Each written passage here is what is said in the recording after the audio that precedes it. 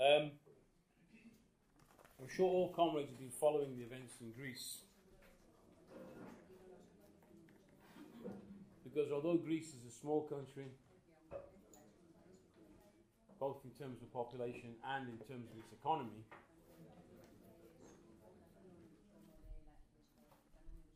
at this moment in time, it's at the centre of the crisis of the European Union.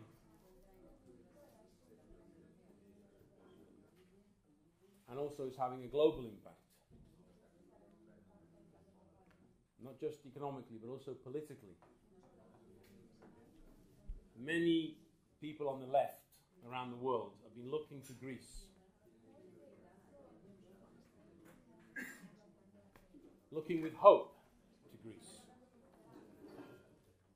hoping that this new formation, relatively new political formation, SYRIZA,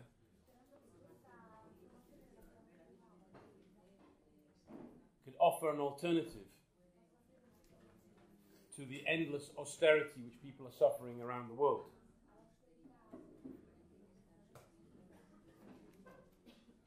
And we know what has happened, of course. From being a hope of change, the experience of the Tsipras government has confirmed once again that reformism has no answer to the crisis of capitalism. And we should use this in all the countries we're working in as a concrete example of what happens when you try to apply a reformist program within the context of a capitalist system in crisis.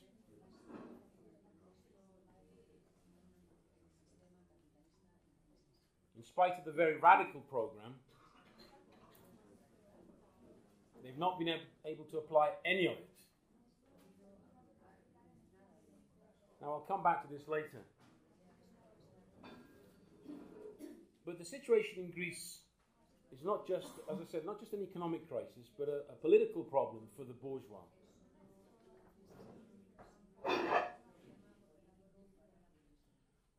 Different comrades have quoted this interview with Donald Tusk.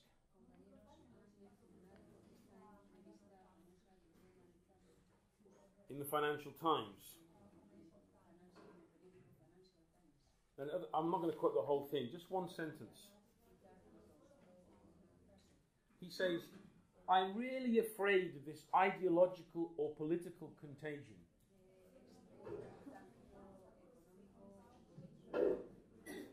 Not financial contagion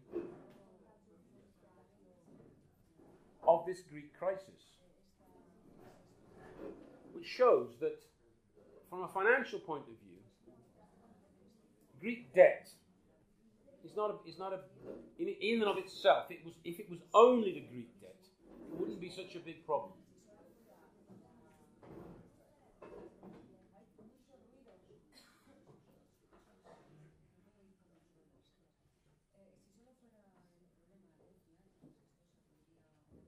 But you see, he's concerned about the ideological and political.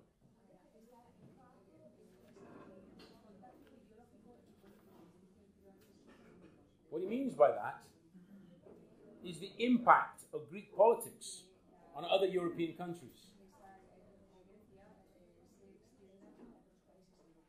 I.e., that people and workers in other countries would want to copy the anti-austerity stance, at least in the initial stages of the Tsipras government.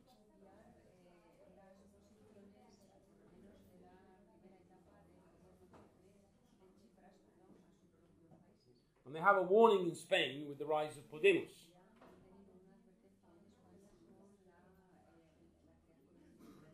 Which has been always linked in the media, Podemos and SYRIZA.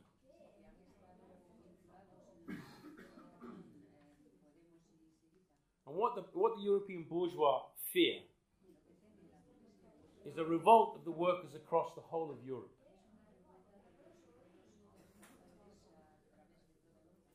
what's happening in Britain is also a warning. And we can expect to see this in all the European countries in one way or another.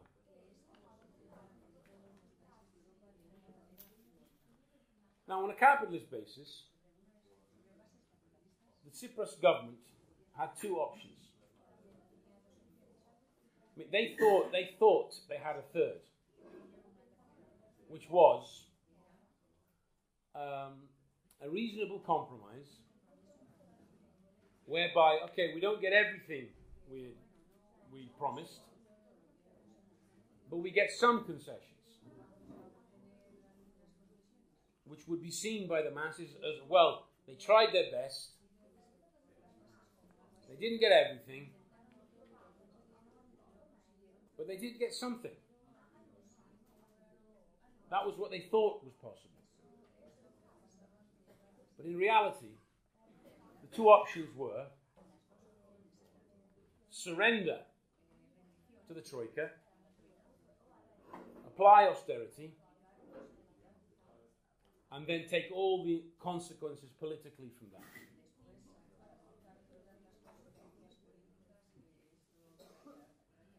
Internal conflict inside SYRIZA, disillusionment amongst the masses, a possible movement of the workers against the SYRIZA government.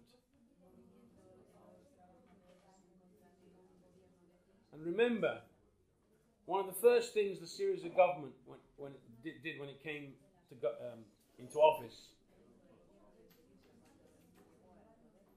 was to remove the barriers in front of the parliament.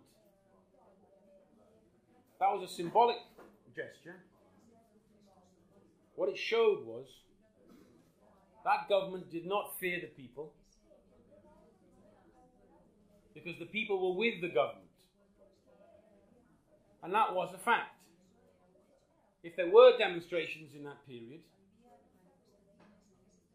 they were in support of the government.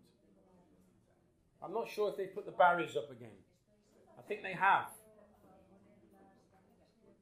Because now the protest will be against. That was option number one. Surrender completely to the Troika.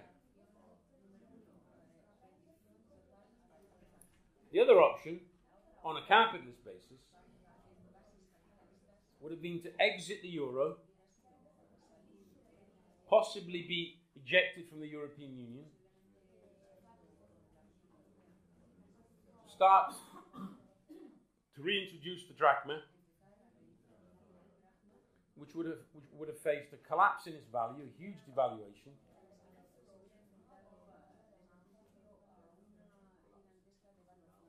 It would have been, from an economic point of view, would have been equally disastrous. The only real alternative was what the comrades in Greece call a socialist rupture.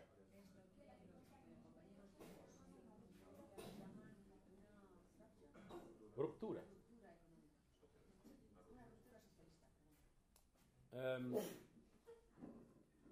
I.e., you break with the Troika, you proceed to nationalize the banks and the monopolies, mobilize the whole of the working class, take over the factories, and appeal to the workers of Europe. Who can doubt that such a step would not have had a massive impact on the workers of Europe?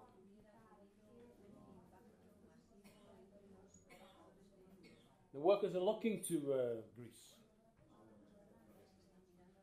in Spain, in Italy, Portugal. In Britain, they call Corbyn the SYRIZA candidate. In Austria, there was an opinion poll. They asked Austrians, would you vote for a party like SYRIZA if it existed in Austria?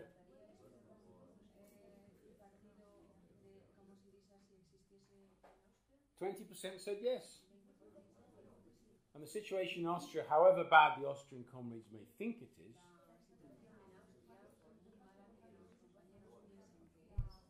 is far worse in Greece. And yet, even in Austria, there's that feeling.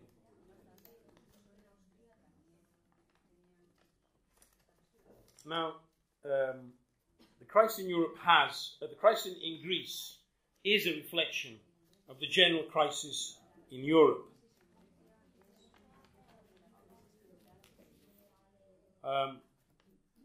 In June, there was an article that appeared in the Telegraph in Britain.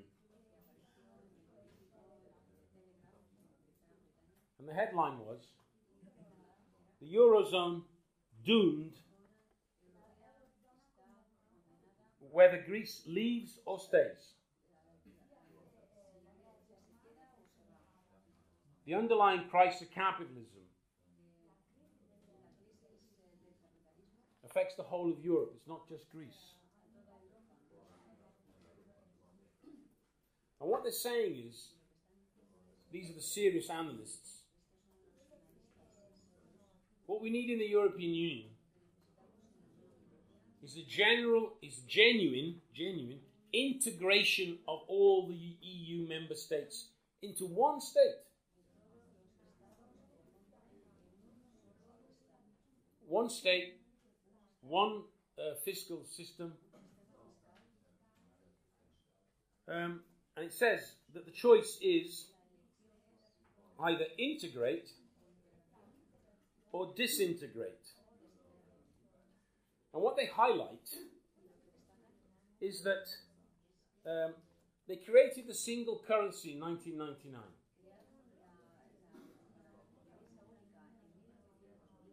And this was supposed to be the beginning of an integration of the European economies.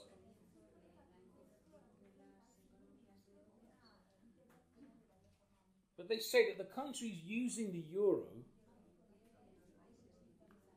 have actually diverged more since 1999 rather than converge.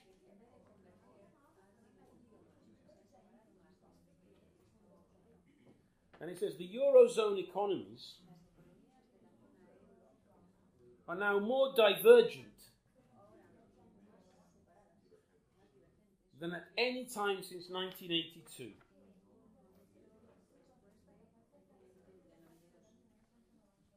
And it says further, Greece is one example of how the situation in Europe is degenerating. No one should believe that Greece will be the only member country that struggles to remain in the Eurozone. And it refers to the persistent structural differences between Eurozone member countries.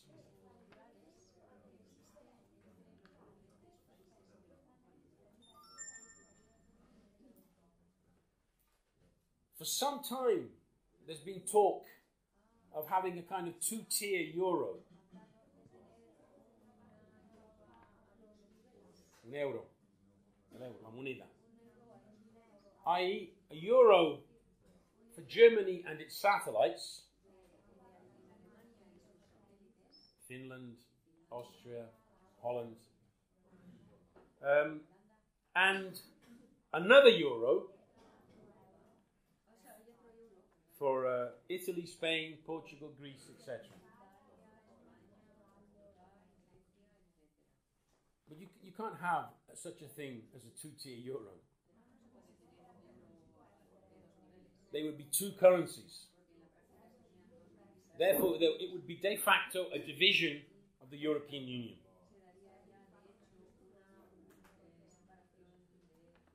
But this would be basically the beginning of the end of the European Union. Now, this process is taking place. And what's happening is that the deepening economic crisis is bringing out all the weaknesses. And the weaker economies are being pushed further back relative to the strong. when such a process begins, it's not going to stay put, it's going to continue. The stronger economies will benefit at the price of the weaker.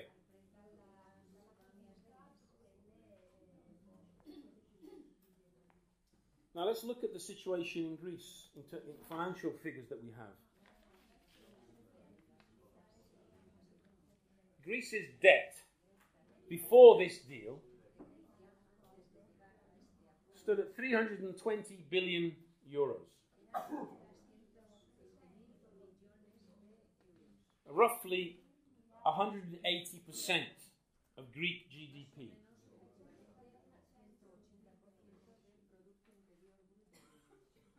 Of this, they received 240 billion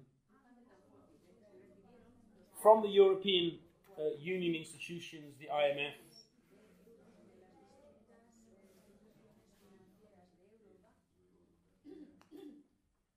and now they're asking for more, of course.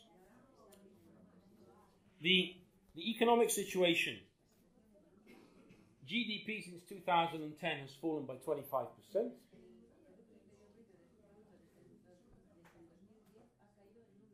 And Greek unemployment is about 26%.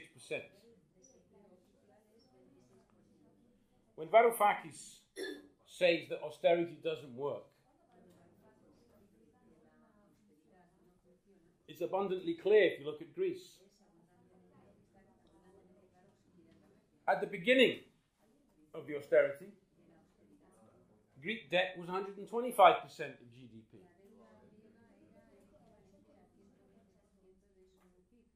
Now, in spite of all the massive cuts, the debt has massively increased. That's a combination of two things. Having to borrow more to pay the interest, which is what they've just done, and a collapse of GDP. Because debt is always measured relative to GDP. And that's logical. You measure debt according to what you think the debtor can pay. That's why when you get a mortgage, usually what you get depends on your annual income. I.e., the bank thinks that you're in a position to pay.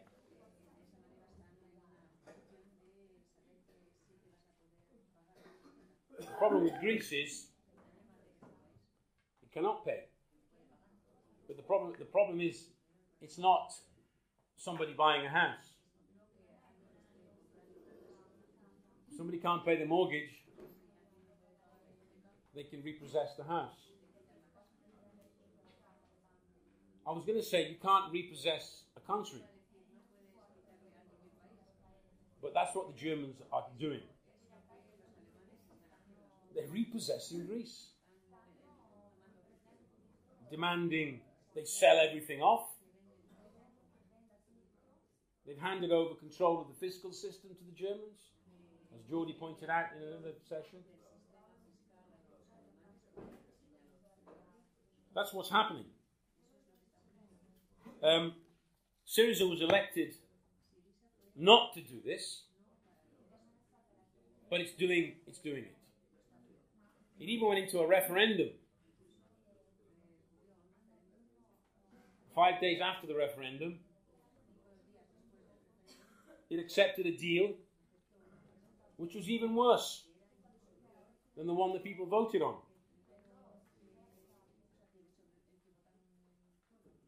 Now, within the German bourgeois, the Finns also have this opinion. I don't think they count quite as much as the Germans. A significant section of the German bourgeois have understood that the Greek debt is unpayable. And to give another bailout is like throwing good money after bad.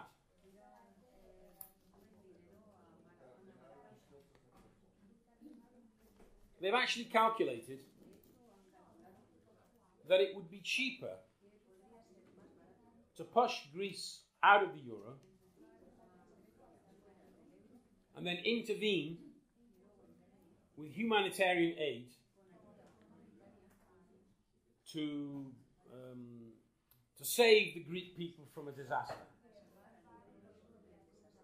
i.e. feed them and a few other things.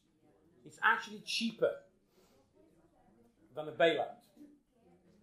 And a section of the German bourgeois has that opinion. The problem, of course, is the wider consequences of Greece leaving the euro.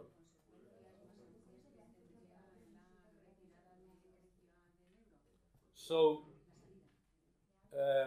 another section of the bourgeois, and also countries like France and Italy. And Italy has a good reason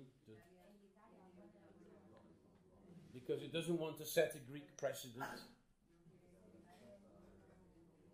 Because Italy is in line for being treated like Greece.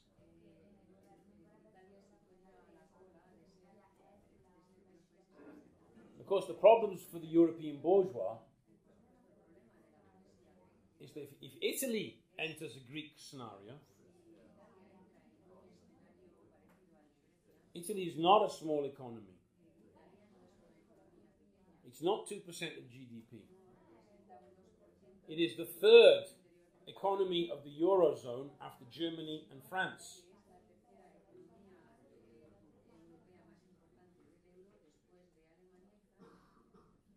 And its debt is somewhat bigger. Not in percentage terms, although Italy has a debt relative to GDP which is already higher than what it was in Greece at the beginning of the crisis.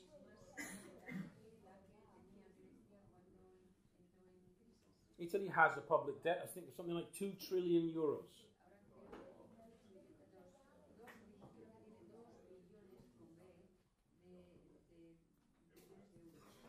Now, if you give Italy the same medicine as Greece, and you basically increase Greek debt as a consequence by 50%, Italian debt, well, you can see that it's not just peanuts. And it would be basically the beginning of the end of the euro. So there are other pressures not to push Greece out of the euro.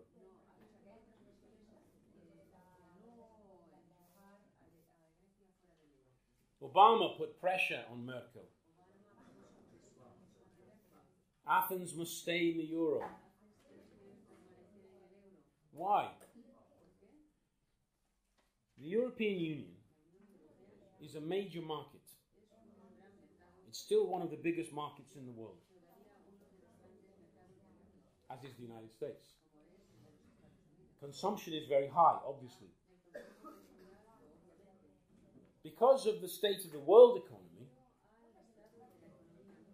which is on the edge of a new slump, anything could tip the world economy over into a crisis.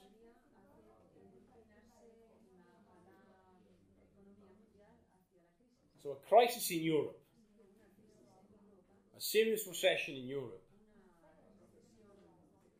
would affect America. It would also affect China. The Chinese position, Communist China, is that Greece must stay in the euro. It might be to do with the fact that China owns important property in Greece. And Europe is also a big market for the Chinese. So you see the different contradictions in the situation, the opposing contradictions.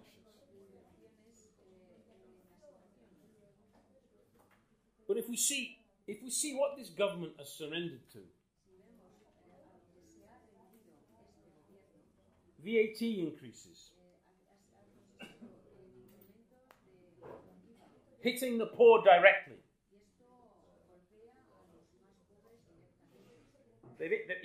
The top rate of VAT was 23%. Era. But it didn't apply, for instance, to food. It had a lower rate. Now they're applying the top rate to food. Taxes. Early retirement to end.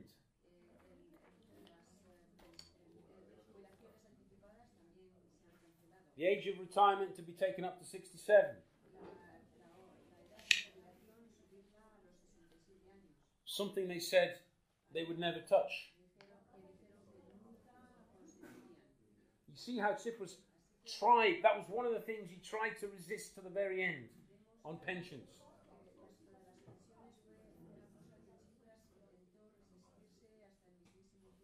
But the Germans forced him to buckle on this. Laws to change the labour rights, attacking the workers directly.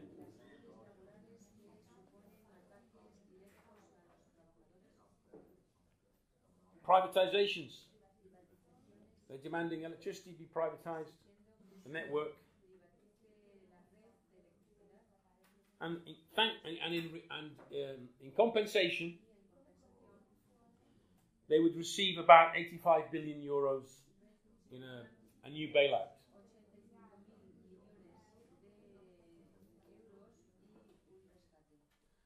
This would take Greek public debt to over 200% of GDP.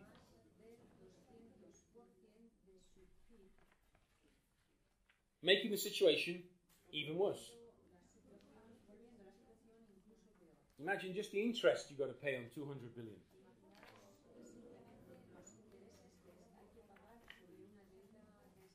And then in the middle of all this, the IMF points out that all the negotiations are based on false premises.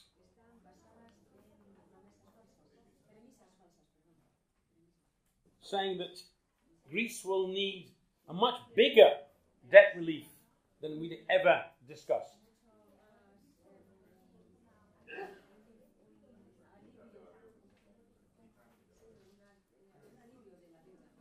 They're saying they'd have to give Greece a 30-year period of grace.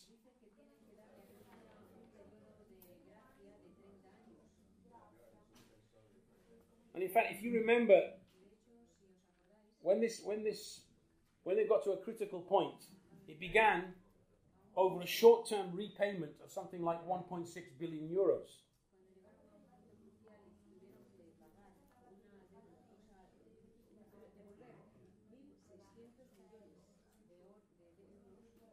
But that was nothing. Because by the end of August, Greece needs to pay back in different forms over 17 billion euros. 17. And the more time goes on, the more debts have to be repaid. So it's an impossible position. Now, before going back to Greece, I want to go a little bit back into the history of the European Union.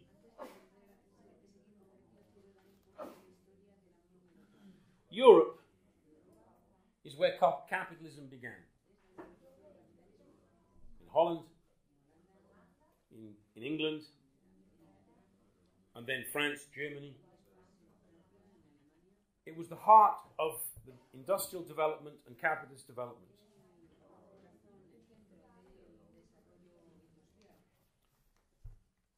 Britain emerged as a world superpower,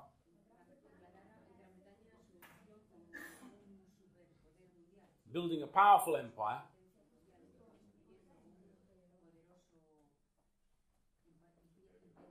based on the most advanced industry. But nothing stands still. You have other rising capitalist powers, in particular Germany, which once unified, promoted industrial development, and it became a powerful industrial country. But it emerged at a time when most of the world had been carved up by other powers.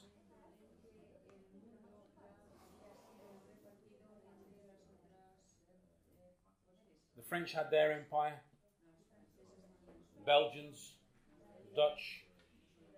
The Germans arrived a little bit late. They picked up a few colonies.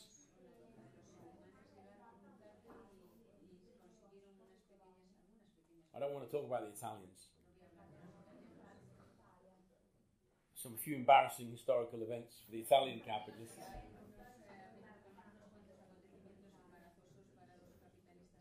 But this emerging power of Germany,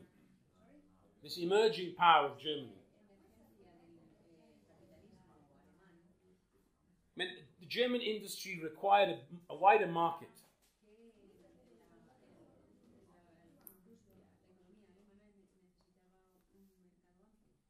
That explains the two world wars. Fundamentally. It wasn't just Germany and Britain, but they were the two key powers in conflict. They tell us that the wars were fought over democracy or to save Poland or Serbia or whatever it was. Democracy. These are not the reasons why the bourgeois go to war. They always go to war over markets, influence, prestige, privileges. Now, at the same time, when the Second World War ends, and we can ask the question also, who won the Second World War? When I was a little boy, that was a contentious question. I went to school in England and in the 60s. And it was always, we won the war. But if you look at it from an economic point of view, Britain didn't win the war. Germany won the war. Japan also lost the war militarily, but it won the war economically. Germany emerges after the Second World War as a strong power.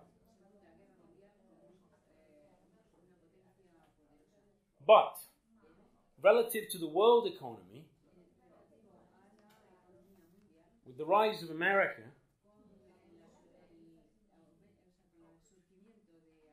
think of it, America at the end of the Second World War produced 50% of world GDP. Imagine that. America produced half of everything produced in the world.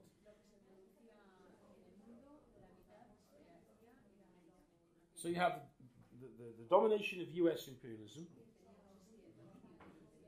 You have the rise of Japan. And the whole of Europe, in reality, is,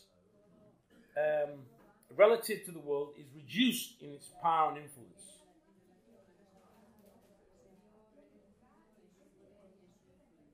A new world equilibrium emerged. Now, in this condition, every single major European country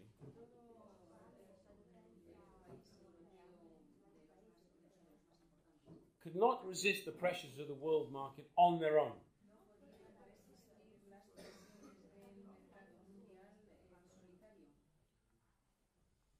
Another element which I don't want to develop. The Soviet Union taking half of Europe. The Americans had to step in and save Europe through the Marshall Plan. Get them back on their feet. And basically preserve capitalism.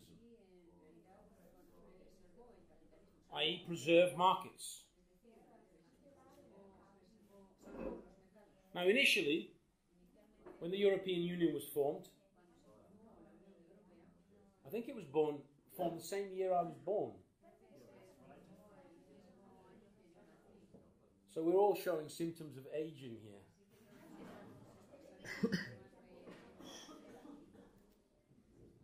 It was in the 50s, and initially it was just 6 countries. Germany, France, Italy, and the Benelux countries, Holland, Belgium, and Luxembourg. On the back of the boom, growth within what was then called the European Economic Community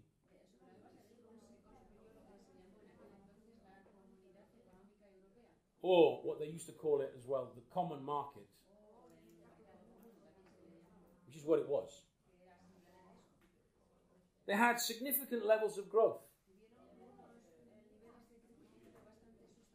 because they'd partially begun to overcome the national limitations of capitalism. The national market of each country was not enough. What the common market did, it opened up a wider market.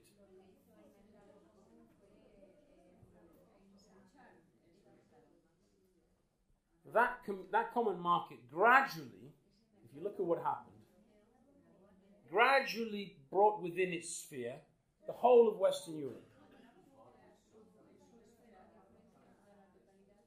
With the collapse of the Soviet Union, it even took in sections of the old Eastern Bloc.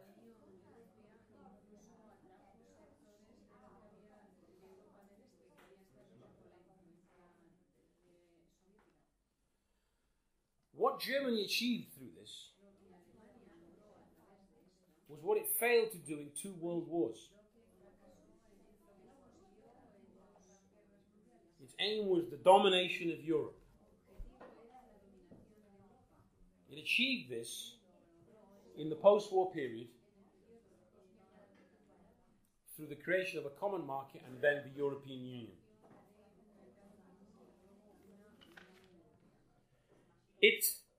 It began a process of integration of the European economies.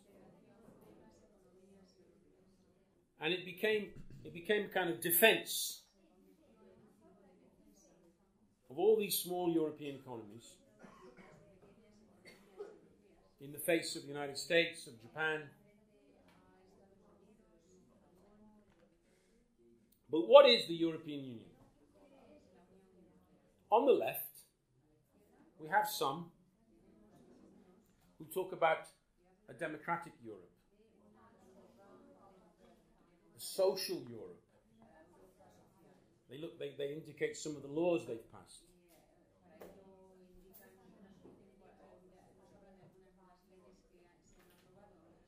And the reformists have the illusion that it's possible to reform the European Union into a genuine social Europe of the peoples. But they ignore the essence of the European Union. It is the domination, first and foremost, of finance capital and industrial capital, And remember how the euro itself was formed. It was formed on the basis of the Maastricht Treaty. What did that treaty say? No country was allowed to have a debt, a public debt, greater than 60% of GDP. Well, if we had to expel from the European Union those countries that don't respect that, there'd be nobody left. I don't know who would do the expelling. Huh? Oh, Luxembourg would be left. I suppose Luxembourg could expel all the others.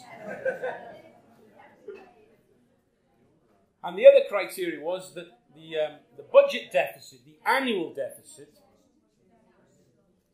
was not to be more than 3% of GDP. Now, some countries have managed to achieve that. But at the price of massive cuts. The problem they have, however, is even when they have a balanced budget, then they have to pay the interest on the accumulated debt.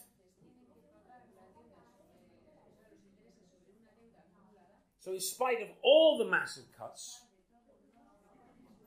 the debt continues to increase. Because of the very size of the debt itself. And the interest. Now, the Germans were one of the main proponents of the euro.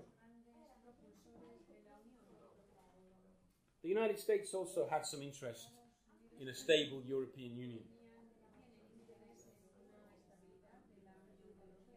The European Union is a massive customs union, you could say.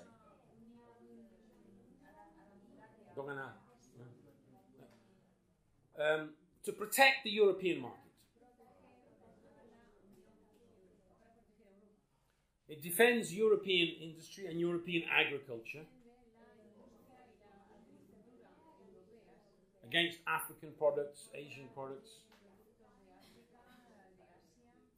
But then they make bilateral deals with certain blocs. And for instance, there's bilateral agreements between the European Union and the United States.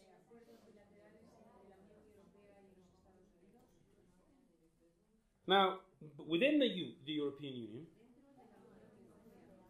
the imposition of the euro meant putting an end to the previous situation. Before, if Spain or Italy or Greece had some economic difficulties, were finding it difficult to export, they would devalue the currency. So that their goods would be cheaper, say, when they sold them in Germany. They could actually lower the prices in Germany. They could lower. But get the same number of liras or even more liras back.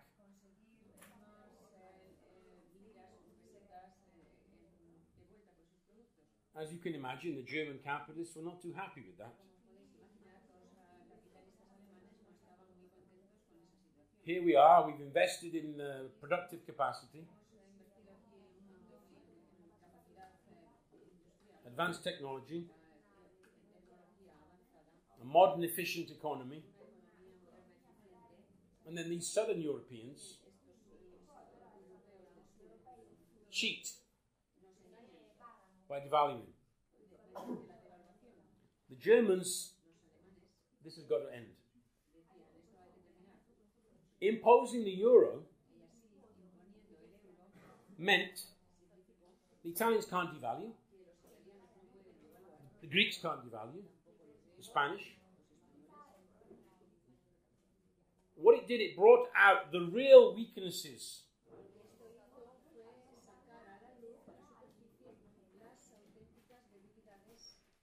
of the economies of Italy, Greece, Spain. Now, German industry is one of the most advanced in the world, as well as other countries like Austria, Switzerland, which is not part of the European Union. But Germany is an industrial powerhouse.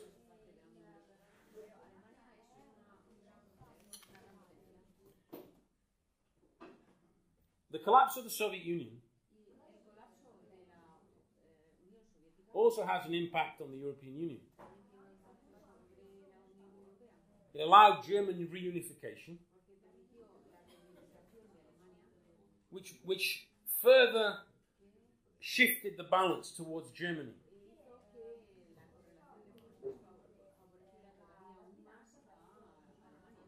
It became a more powerful economy within the European Union.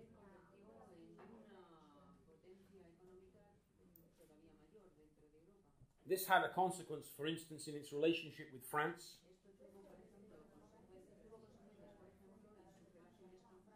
France tried to maintain desperately the German-French axis.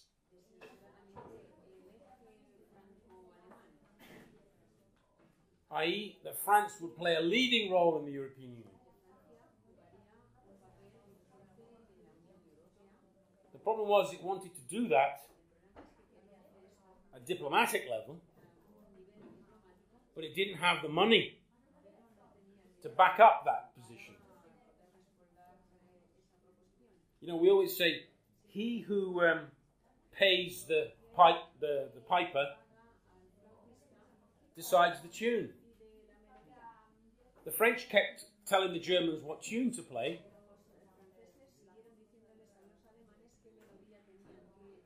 and the Germans said, no, we decide because we paid the piper.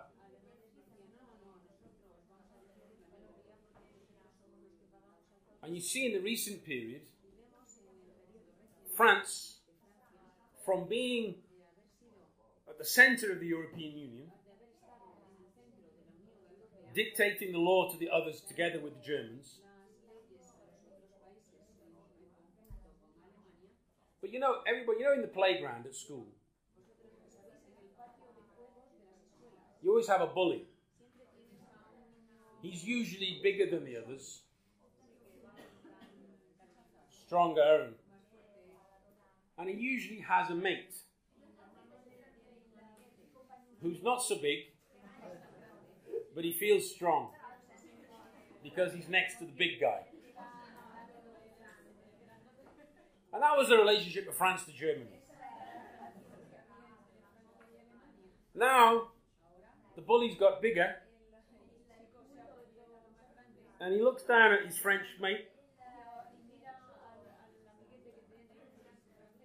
and he's giving him a kick in the bum. I don't need you anymore. And the French, ex-friend of the bully,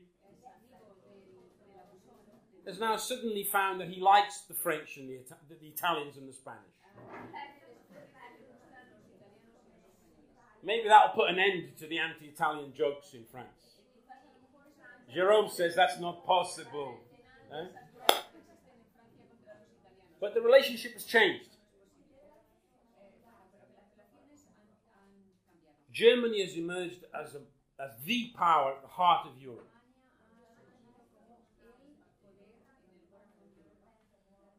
In the recent period, what has the German bourgeoisie done? There's been, since 2000 or even earlier, there's been a massive increase in productivity of German industry.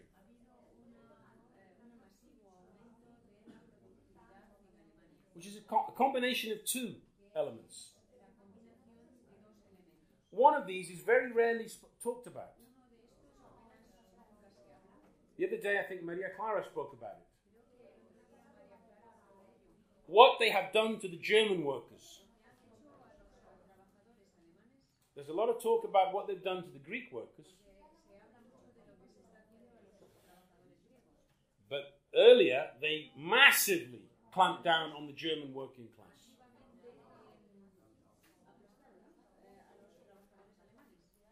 A whole series of labour laws,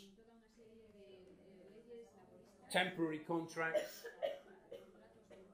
low-wage jobs. I saw a documentary about there's this massive internal migration within the European Union taking place.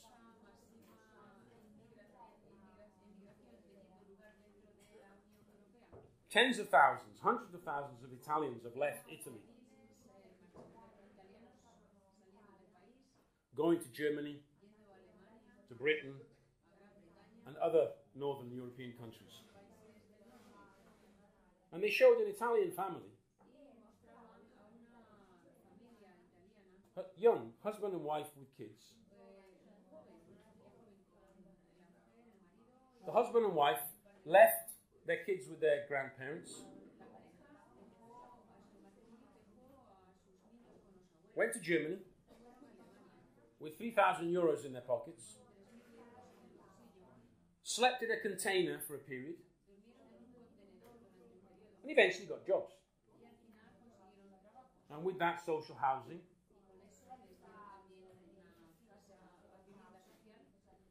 He was doing, I think, building work.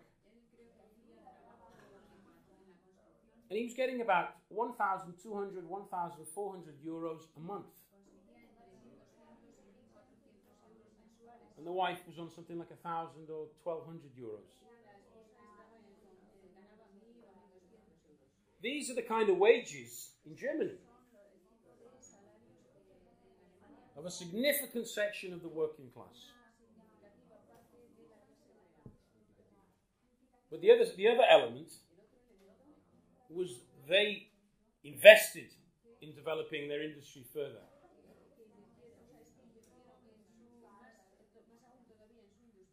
The combination of cutting back on real wages and investment and massive investments in technology increased overall productivity over a 10-year period by about 25%.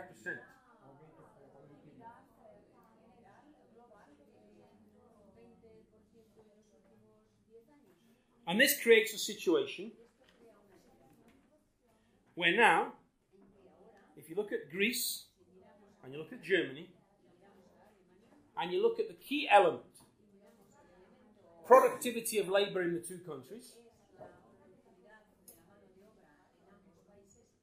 German productivity is more than 30% higher than it is in Greece.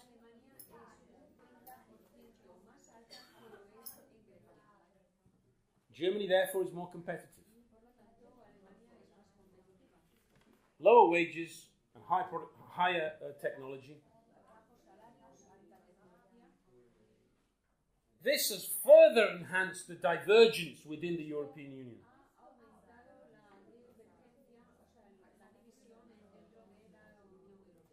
It strengthened German capitalism within the European Union.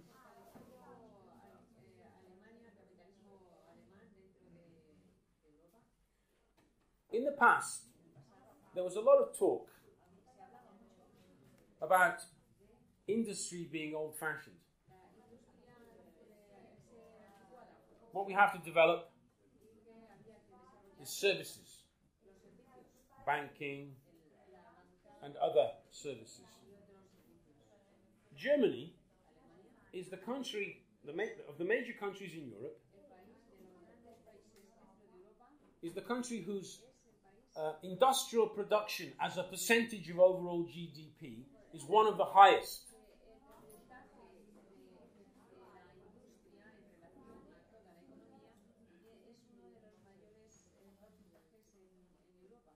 China is another country that has that. It's even bigger than Germany. What it confirms is what we've always said. In the last analysis, industrial power is what defines the real power. And Germany is definitely a power. But having created such a massively increased productive capacity, Germany needs to export. It exports more than 50% of its GDP. Therefore, it needs a wider market. Germany, in fact, needs the European Union. It cannot afford to have the Union broken up into its component parts. That's why the Greek crisis poses such a huge dilemma. If it was only Greece that was removed, it would be a very small part of the market. But if it sets in motion a bigger process, which leads to Portugal, Spain, Italy, then that would be a huge part of its market that would be affected.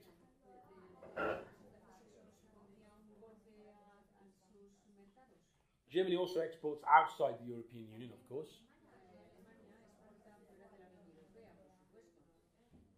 For instance, after the 2009 crisis, Germany had significant recovery. 5% growth at one point. A large part of that was due to the fact that in that period, I think it doubled its exports to China. Particularly in advanced technology. Now, if we put this in the context of the last 30 years, we see all over Europe an offensive against the working class. Everywhere, low-wage jobs. As a consequence, this obviously puts a limit on the market. In that context, we saw the explosion of credit. And this was across the whole of Europe. Everywhere you went, credit was easy. Even in Greece. Not so long ago, Greece was a pretty nice place to live. It still is. Because the sun is free. And the Mediterranean is in the Mediterranean. And olives and wine need a certain climate. That's not enough. Jobs, development of industry, exports. Greece is lacking in that because of its relationship within the European Union. But what was the relationship between Germany and Greece in the past? On the one hand, German exports were destroying industry in Italy, in Spain, in Greece, because the German goods were much more competitive. But how do you get these peoples on such low wages to buy your German goods?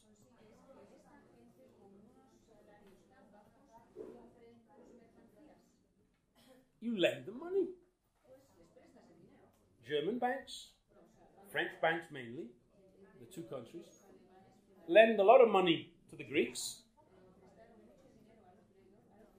The Greeks spend it. They buy German goods. German cars, German stereos. A bit of European aid as well. Again, mainly German and French money to the Greek state.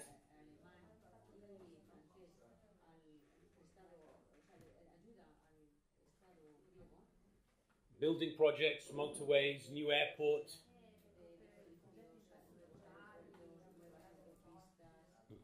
And everybody's happy. The Germans are exporting, making a profit. The workers in Germany are a little less happy. But at least they've got jobs. The Greeks are spending money. What's wrong? Of course, the problem is, it's all on credit. And as long as the Greeks were able to pay the interest,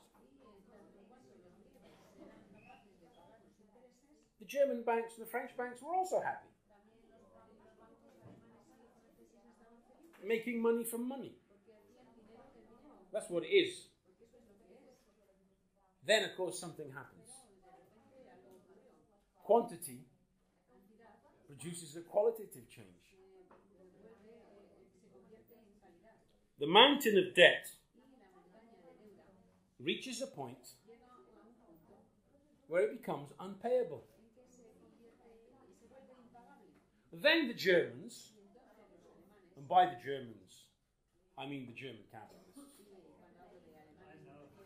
Hans says, I know. It's not Hans's fault. The German media suddenly discover that Greek people are lazy. They like to sit in tavernas, eating good food, or coffee bars, drinking reasonable coffee. I say reasonable because it's not Italian espresso. But the Italians are exporting a lot of coffee to Greece, so they're happy. This impression is created in the media in Germany that the Greek crisis is due to lazy workers, corrupt politicians, people not paying the taxes, and basically bad management of the Greek economy. Of course, they point the finger at everyone, but who's to really blame? The German capitalists themselves. The German finance capital. And of course, they're stooges in Greece. And they're stooges in Greece. So in Germany, they whip up a campaign of lazy Southern Europeans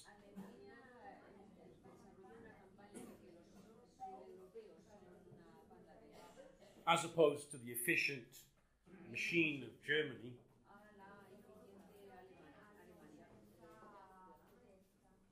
But in Germany also they're applying austerity. They're applying austerity. The workers of Germany have suffered. But what do they tell the German workers? It's not the fault of the German government. It's because we keep having to bail out these Southern Europeans. You're working hard in Germany, and then this money has to go and save those lazy Greeks.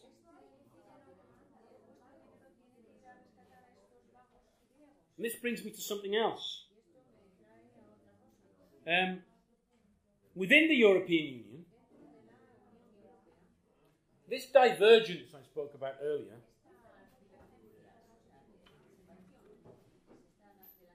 is producing internal divisions in every single European country. Internal divisions. We see the emergence of parties like UKIP in Britain, or the Northern League in Italy, or what's it called in Germany? The Alternative for Germany, huh? AfD. Okay, Hans tells me it's split now, but anyway, it's the phenomenon of nationalism, and with it comes a tendency to protectionism economically, and it's expressed politically in this emergence of these parties. So instead of moving to a greater integration, because the European Union is a capitalist union, and those who are being made to pay for the crisis of the European Union are the workers of all European countries,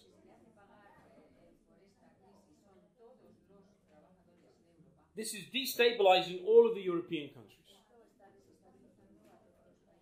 expressing itself in political polarization to the left and to the right. In Greece, we have the rise of SYRIZA, which is a consequence of this. On the extreme right, we have the rise of the Golden Dawn. At the same time, in Britain, we have UKIP, but we also have the SNP.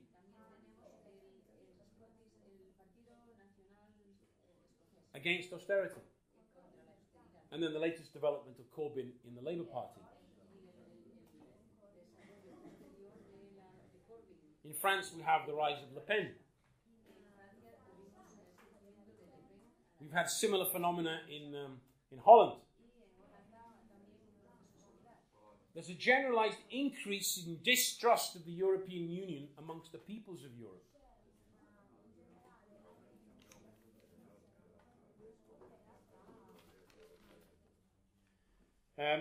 Wherever you go, when you talk to ordinary working class people, they say the European Union, what's it done for us? This euro.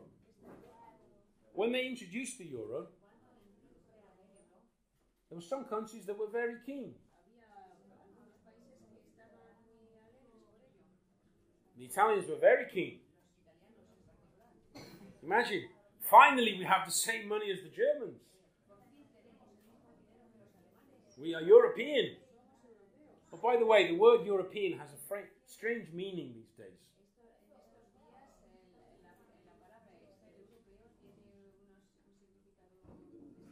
You know, if you live in Malta or in Greece, you're not so European. The closer you get to Germany, the more European you become. You know, we are part of Europe. We are Europeans. That's what it means. I don't know what they say about Georgia and Armenia, but anyway. Which I think are also part of Europe. But I don't think they're European in that sense. But there's an anti-EU feeling developing. And this can express itself both to the left and to the right.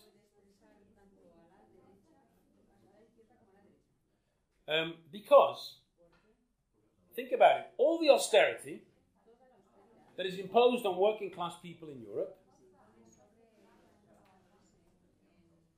in the Eurozone, is done in the name of the euro. We have to save the euro. Otherwise it would be a disaster. But it gets to the point where in Greece, when they ask people to vote in a referendum, which was about a specific deal, the German media, the capitalists, the politicians, they try to transform that referendum into a referendum about whether you want the euro and the European Union or not.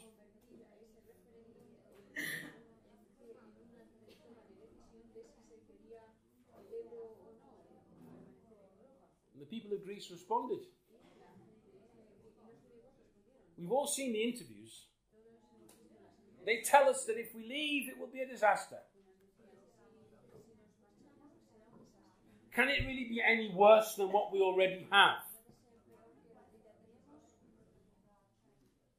That's the mood that's beginning to develop. The problem is nobody's posing an alternative. That's the problem. But on the debt, I have figures here for the Troika loans given to Greece over a 5-year period. Over 250 billion euros.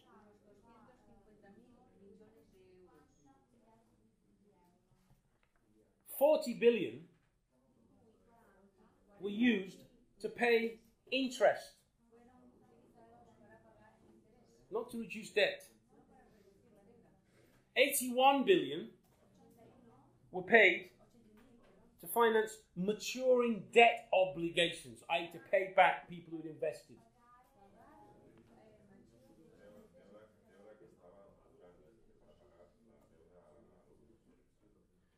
Nearly 50 billion went to recapitalize the banks. Over these 5 years, less than 50 billion were used for debt reduction. But as you can see, because of the other elements, this small amount of debt reduction doesn't make up for the other elements, and therefore the debt continues to rise. And when they say we have to save Greece and give them money, what the Germans are doing, the French, they're saving their own banks. The money goes to Greece. In the epoch of digital, the electronic banking, the money probably doesn't even go to Greece. It appears on somebody's computer in Athens, and then it disappears again, and reappears on a German computer. But what you can see from this is they're literally sucking the blood out of people. The bailouts are not a means to helping the Greek people. It's helping their own banks. But in the process, inflating the Greek debt. And the same applies to Spain and other countries. There's no way out of this on a capitalist basis.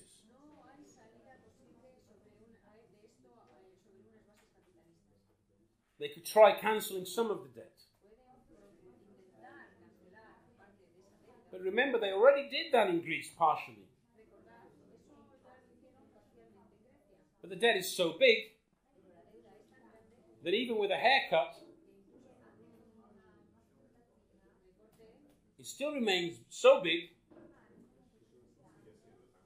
that it keeps inflating. The only answer is to cancel the debt completely. A little problem. That money is owed to somebody. And it's one thing if Greece cancels the debt, which is bad enough. If Greece defaulted, according to the Royal Bank of Scotland, the financial losses for the Eurozone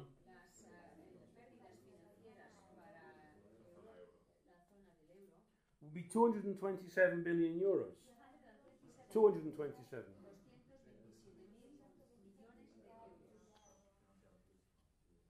They say that a debt restructuring would cost them 140 billion.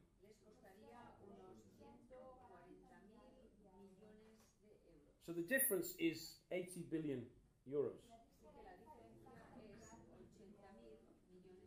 That's something they can still manage.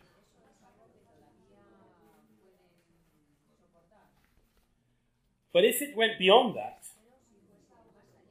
I have here a study. It's by the Bertelsmann Foundation, Gütersloh, Brussels. Yes, the biggest neoliberal think tank. It says this. This was a couple of years ago. The title is Greece's withdrawal from the Eurozone could cause global economic crisis.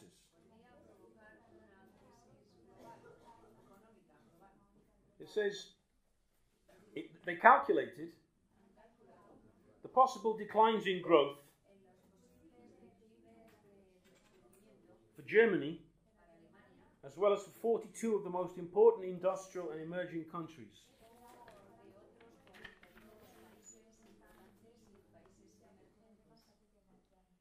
And it goes through different scenarios.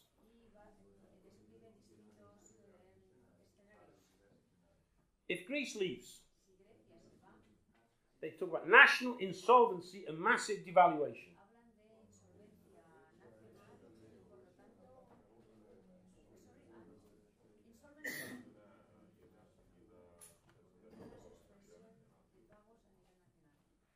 An increase in unemployment, sharp decline in domestic demand,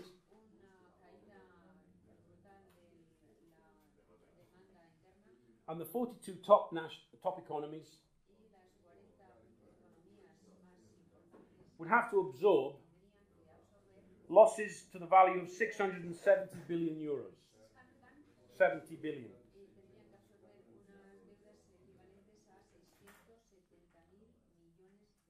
But they know that the exit of Greece would only be the beginning. So then they move one notch up, one step up. What would happen if Greece left and then Portugal left?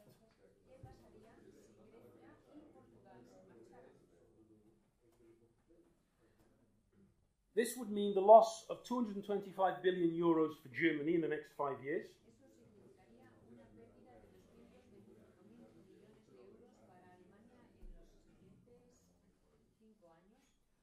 And they would have to write off something like 100 billion euros.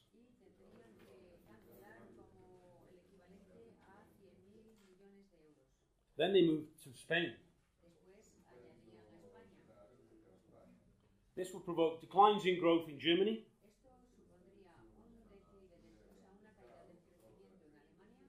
In the United States, it would mean a loss of growth of about 1.2 trillion euros.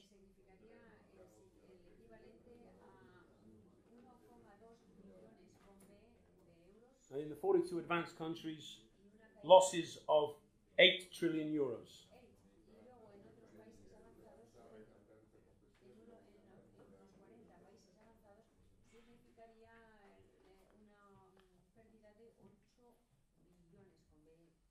And then, if Italy left, after Portugal and Spain,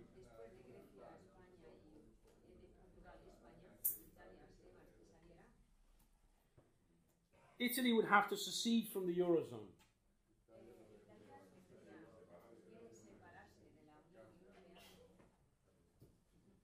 Germany would lose 1.7 trillion euros.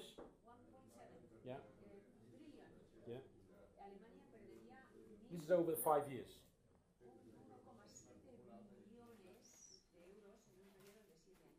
They'd have to write off something like 450 billion euros.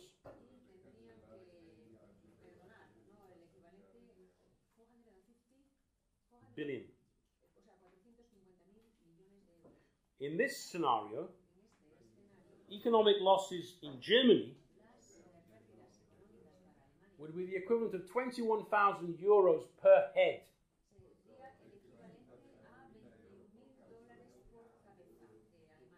The effect it would have on Greece In Greece, people would lose 15,000 euros per head.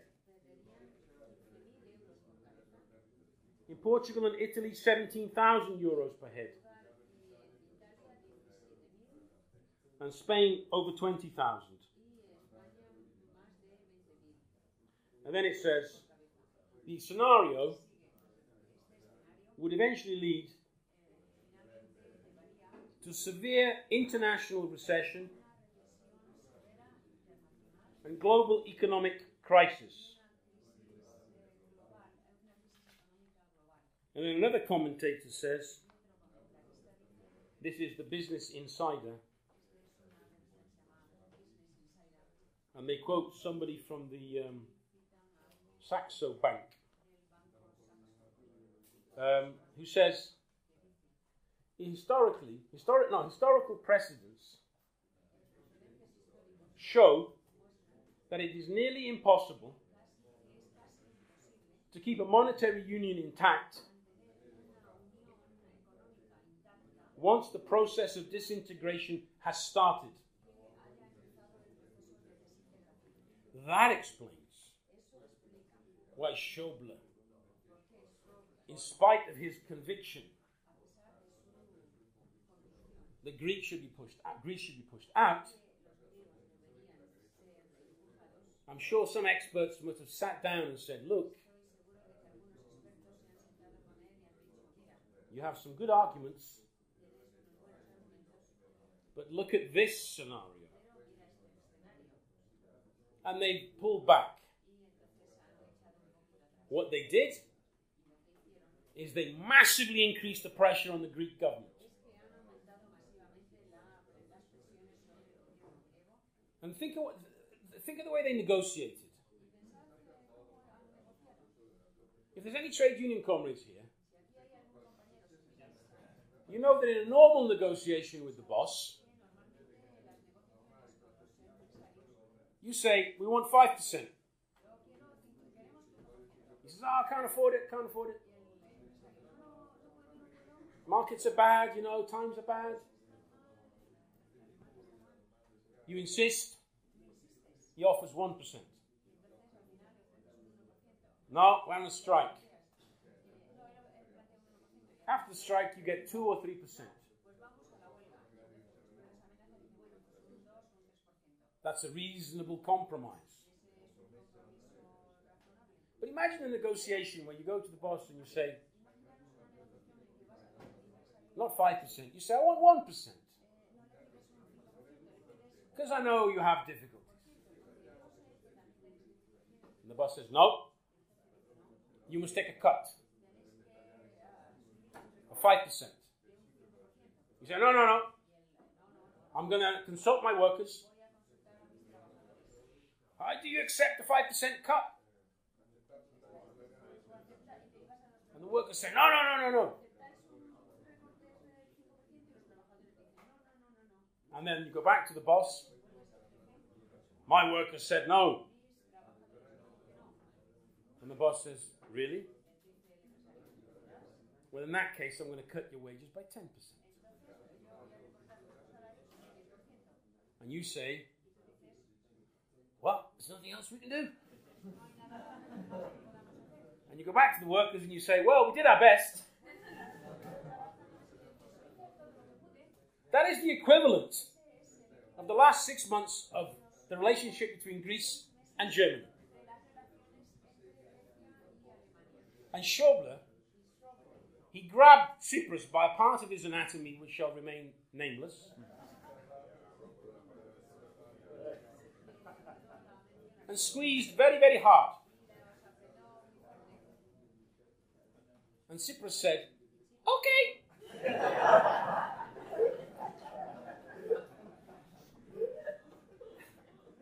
And accepted everything.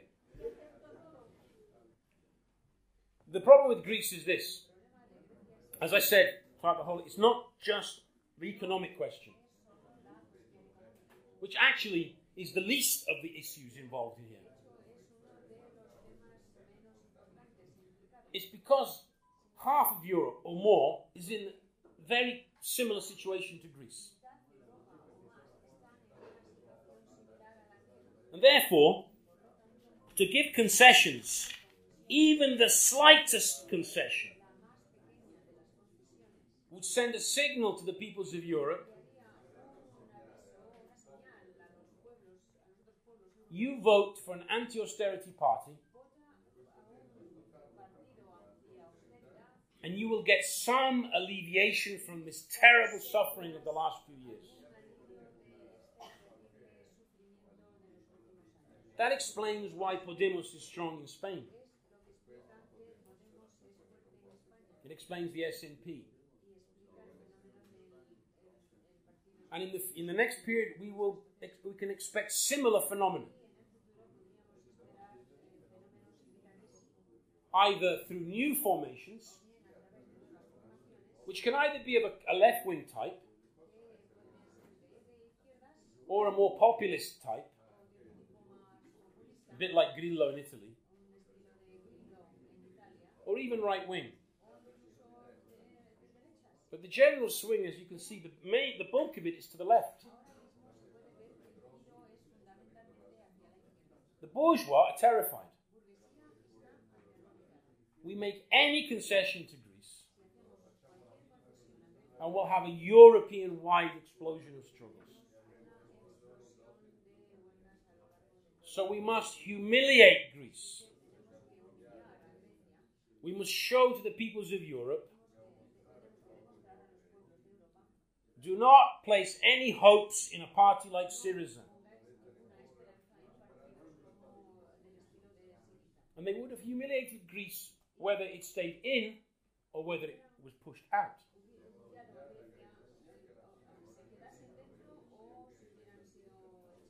Inside, they bent the government to every demand they posed.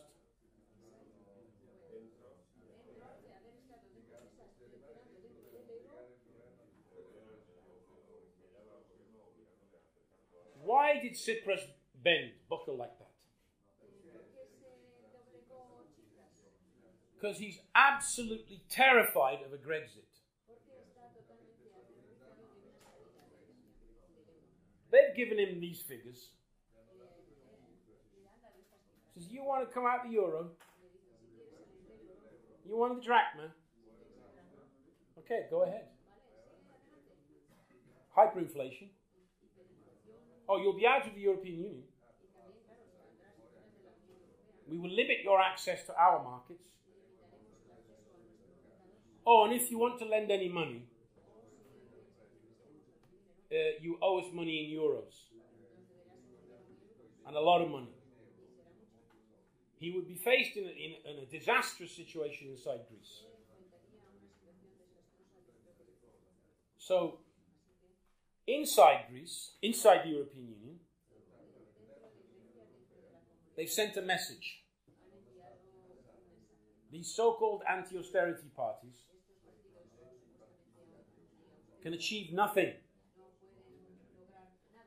Pablo Iglesias is not too clever when he says, I support Tsipras. What message are you sending to the Spanish people?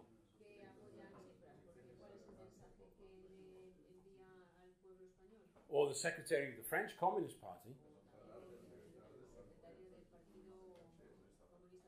You know, there's a saying that says this: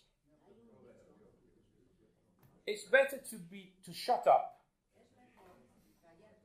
and let people think you're stupid than to speak and confirm that you're stupid. The secretary of the French Communist Party could have kept quiet.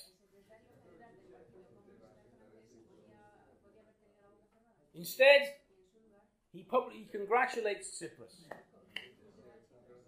for having saved Greece and kept it in the euro.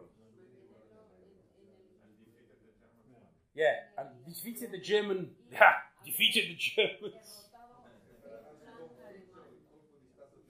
Yeah, the coup d'etat the Germans were organizing. Outside, they would have said, you see what a disaster. When a left government runs things. And this is what the bourgeois were doing with Greece. They were sending a message to the workers of Europe. But this is not the end of the story. It's now destabilizing Greece. The political system in Greece is fragmenting even more. There is not one single Greek bourgeois politician that could replace Tsipras at this moment in time.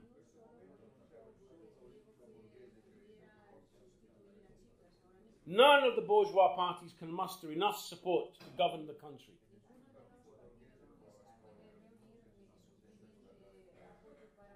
So the intelligent bourgeois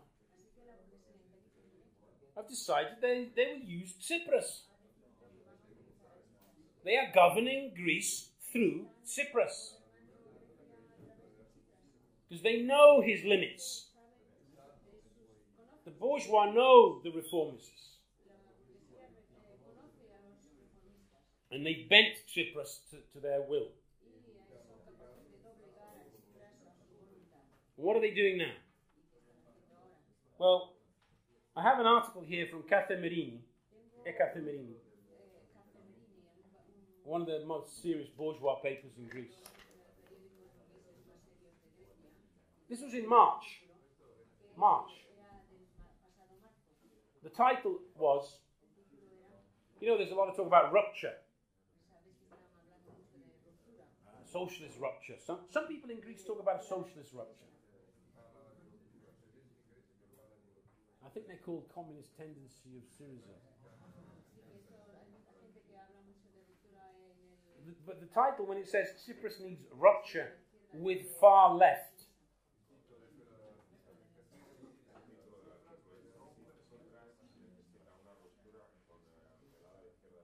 and the article starts like this. Does Alexis Tsipras, the Greek Prime Minister, have the guts to break with his far-left faction? The country's fate hangs on the answer to this question.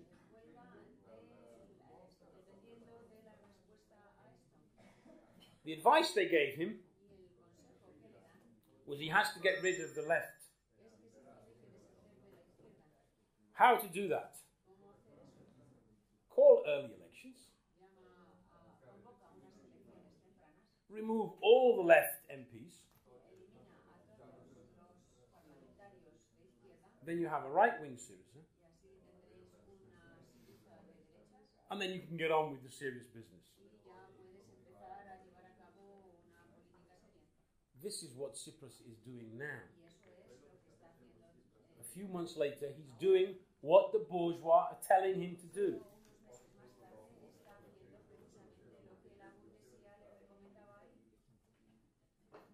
The Greek comrades will come in. But there's a rift, a left-right split taking place in SYRIZA.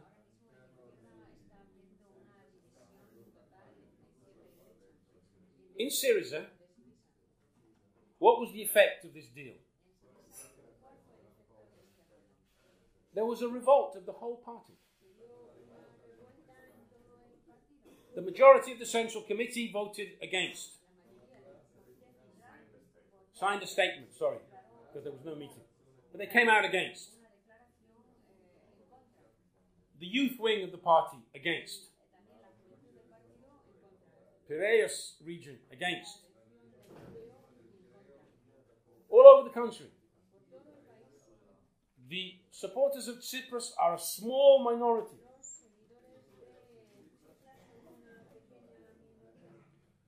This led the bourgeois to even advise Tsipras to break with SYRIZA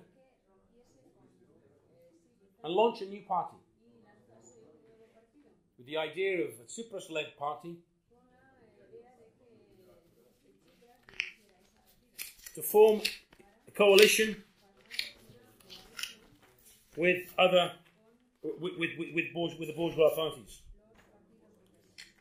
Parties like PASOK, small PASOK, Topotami, the river. Some kind of bourgeois formation around Cyprus.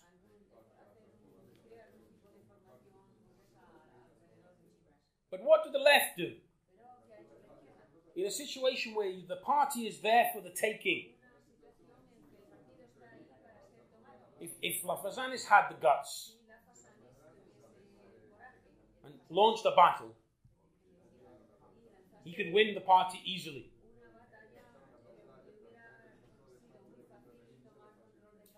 And it would be Tsipras who would have to leave. But you see, the nature of reformism, including left reformism, is they fear having to govern in such a situation. Lafazanis does not have an alternative. So can you imagine what he's thinking? I win the party. And then I'm in the place that Tsipras is. Oh, no. That's terrifying. It's much easier to have a minority inside SYRIZA complaining and let Tsipras get on with the job. And then I don't take any responsibility. But he can't escape his responsibility. The ranks of SYRIZA want a fight. But Lafazanis says, we are all united in our differences. Which means saying, we're not going to fight. He's now negotiating with Tsipras to organize a friendly divorce. Why? Because they do not want to awaken the masses below. If he's launched a serious battle, there would be a massive enthusiasm of the working class. But that's what he doesn't want. Because then he'd be under pressure. And so the mood that's developing is Lafazanis is not prepared to fight. And many good activists are leaving the party already now. Then we have our friends from COE, these lefts, 17 members on the Central Committee, who resigned. What a coincidence. By resigning, there's no longer a majority of the CC who signed that statement. The comrades could give the details, but apparently it seems that Tsipras has said, you resign from the CC,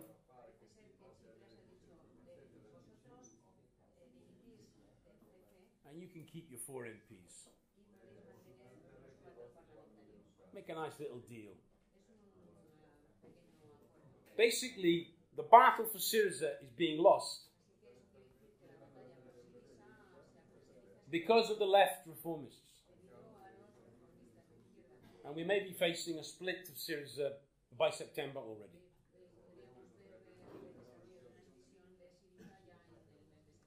You see here the potential for revolution.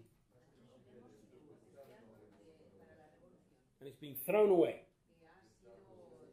First by Tsipras, then by Lafazanis. And this is going to lead to a fragmentation of the left in Greece.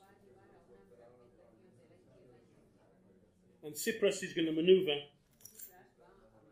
to keep SYRIZA, keep the name, and with his person, and he will still maintain a certain level of popularity.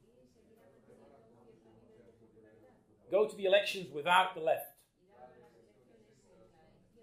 and prepare to carry out the austerity. I have a lot more I'd like to say, but I will leave it there, comrades.